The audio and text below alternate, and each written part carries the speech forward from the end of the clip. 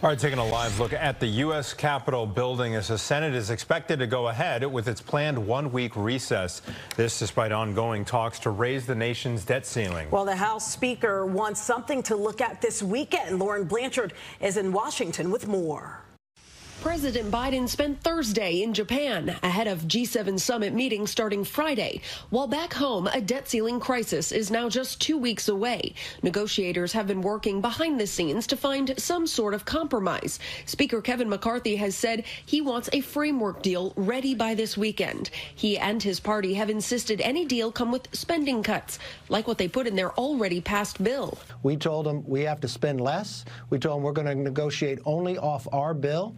And so we're sitting in the room trying to get this done where we can get this done to be able to move forward to stop our inflation, get us off the dependency of China, and get America working again. But without Democrats on board, the House bill will never pass the Senate. Meanwhile, senators are leaving town for recess. The negotiations are currently making progress.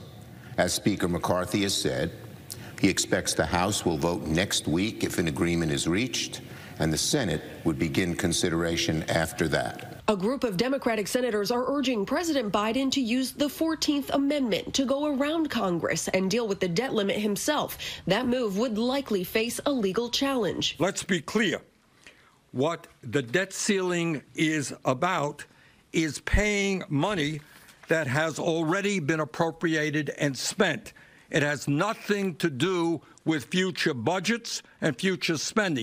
Leader Schumer told senators they will have a 24-hour notice to return to the Capitol once a deal is reached. In Washington, Lauren Blanchard, Fox 32, Chicago.